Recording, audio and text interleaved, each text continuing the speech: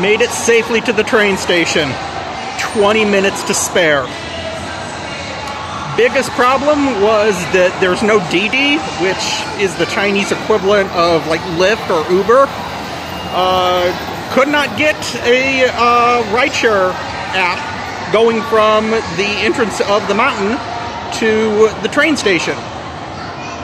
Looked further, there apparently is no rideshare anywhere in the entire city. So I was forced to take a taxi, and like taxis everywhere in every nation on, anywhere on the entire planet, taxi drivers know that they can rip off foreigners. So there was an absolute horde of taxi cab drivers chasing after me. One followed me for 2 blocks.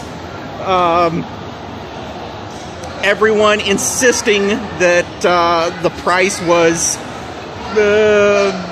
like an order of magnitude, 10 times what I knew it should be. And even through my limited Chinese, I was able to pick through their lies.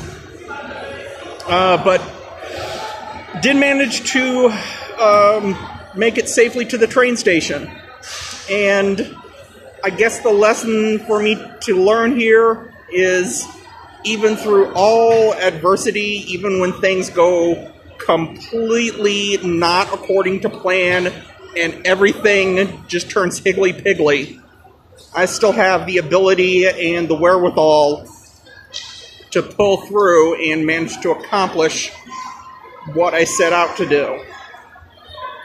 So, really should be feeling a sense of accomplishment at this point, but really I'm just tired.